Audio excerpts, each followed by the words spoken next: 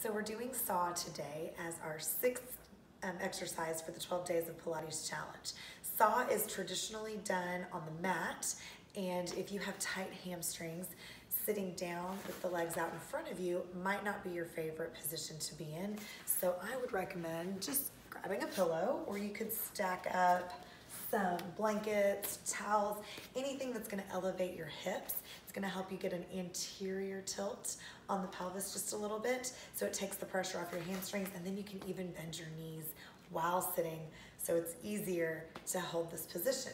And it's the same movement where you twist first and reach to the opposite foot, coming back up, twisting to the other side, and reaching down.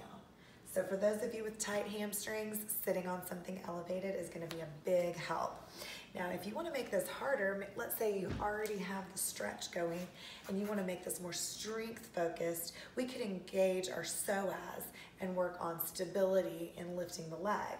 So let's say I want to increase my stretch and work on strength. We're going to rotate first, reach to the opposite foot and hold onto it, lifting it up as we come back up, holding it there for a little point flex if you want to, and then lowering it down as you grow taller. Twisting to the other side, stay tall through the spine and reach to the foot.